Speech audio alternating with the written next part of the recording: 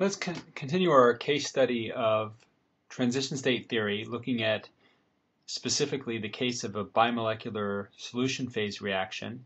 And this time we're going to look and see if we can understand what the activation entropy is.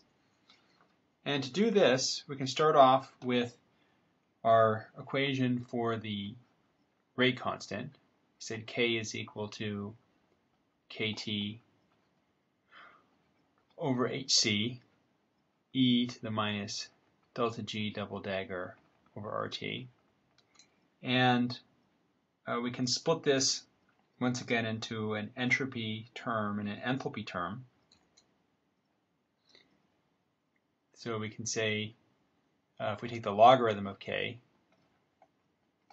that's going to be the logarithm of KT over HC. And the exponential, of course, we could say that's going to be minus delta G double dagger over RT. And we could equate that to the Arrhenius expression. So if K is equal to the Arrhenius pre-exponential factor e to the minus EA over RT, we get the log of this expression. We get the log of the pre-exponential factor minus EA over RT. So we've got these two expressions for the log of the equilibrium constant. On the right-hand side, we have this Arrhenius expression, and here is our expression from transition state theory. So let's go ahead and split up delta G into its two parts, delta H and delta S. So we've got the log of KT over HC. And then over here, we've got minus delta H double dagger over RT. And delta G, remember, is delta H minus T delta S. So we get a positive delta S double dagger over R because we have S times T, so that cancels. Okay, so with that much we've done before. So when we equate these, one thing we can do is we can substitute the expression for EA that we got earlier.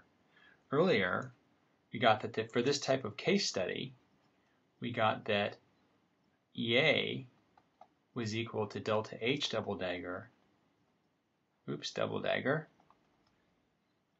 plus RT.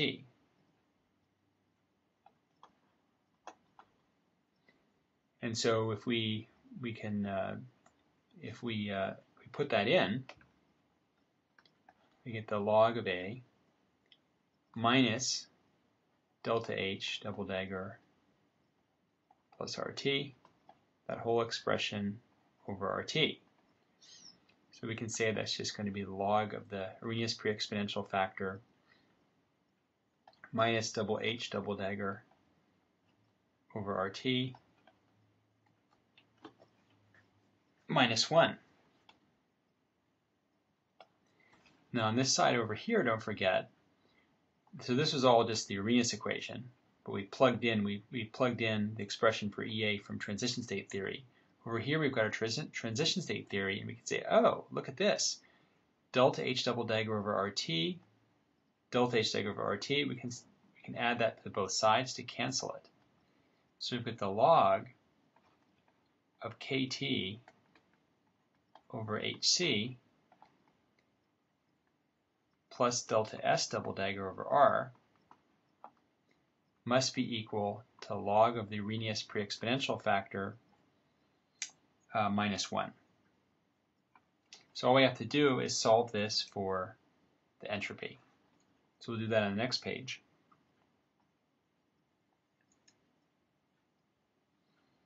So we have delta S double dagger over R is equal to the log of the Arrhenius pre-exponential factor minus 1 minus the log of KT over HC. And we could call this minus 1. Let's just put this over here. And let's call this minus the log of 2.71, etc. Of course, the log of that's just equal to 1. Okay, so when we do that, that allows us to combine all these logarithms. So we get the log of, well, on top we've got the one positive thing, which is the Arrhenius pre-exponential factor. We've got this on top, thermal energy kT.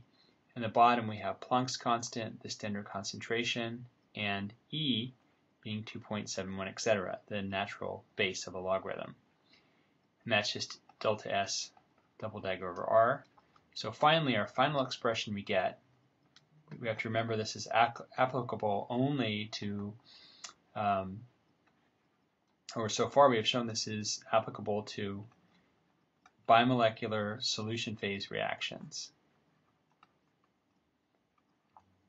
Okay, so let's go ahead and apply this to an actual case.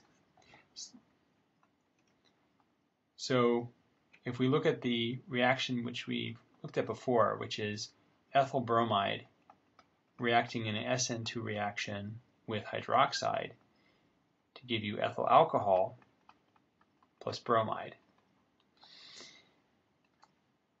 If you look up the Arrhenius expression for this, we see that the activation energy is 8.9 kilojoules per mole, and the Arrhenius pre-exponential factor for this is equal to 4.3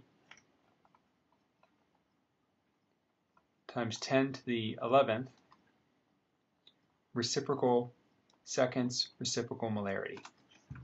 So we said the activation entropy is equal to R times log of A HC over KT E. Okay, great. So let's go ahead and plug that in. So 8.314 joules per mole per Kelvin. And then inside the logarithm, we've got A, which we said was 4.3 times 10 to the 11th reciprocal molarity reciprocal seconds, 10 to the negative 34 joules times seconds, and the standard concentration, which is 1 molar. And then if we divide by KT, we've got 1.38, 10 to the negative 23rd joules per Kelvin. We're doing this at 298 kelvins, and we have E, 2.71, etc. All right, if you plug all that in, we get that delta S double dagger is a negative 30.5 joules per mole per Kelvin. So that implies that the transition state has less entropy than the separated reactants. Okay. Now we have to be a little bit careful because we don't want to envision a transition state and say, oh well, it's this very complicated transition state. Now we have to be careful because this reaction is taking place in solution. So this means the entire system of solvent plus reactants has more entropy than the entire system of solvent plus transition state. But in any case, we can see that when we went up to the transition state, our entropy went down. So not only did we have to pay an enthalpic cost to make a transition state, we also had to pay an entropic cost. So to summarize the stuff we've done, we saw that delta G double dagger for this reaction, this SN2 reaction we saw was 96 kilojoules per mole. Delta H double dagger, the enthalpy cost was a little bit lower. It's 89.5 kilojoules per mole. Oh, actually it wasn't 89.5, it was 87, wasn't it? Kilojoules per mole. And delta S was a negative, let's round up and call it negative 31 joules per mole per Kelvin. So the discrepancy between these two, the reason why this is more unfavorable than this is because we have this additional enthalpic penalty, or entropic penalty rather, that we have to pay to make the transition state in this reaction. So In summary, we can find the difference in entropy, the difference in enthalpy, and the difference in free energy between the reactants and the transition state for any reaction as long as we have the Arrhenius parameters. So as long as we have the temperature dependence of a reaction, we can get the Arrhenius parameters, the activation energy, and the pre-exponential factor, and from them we can get delta G, delta H, and delta S double dagger.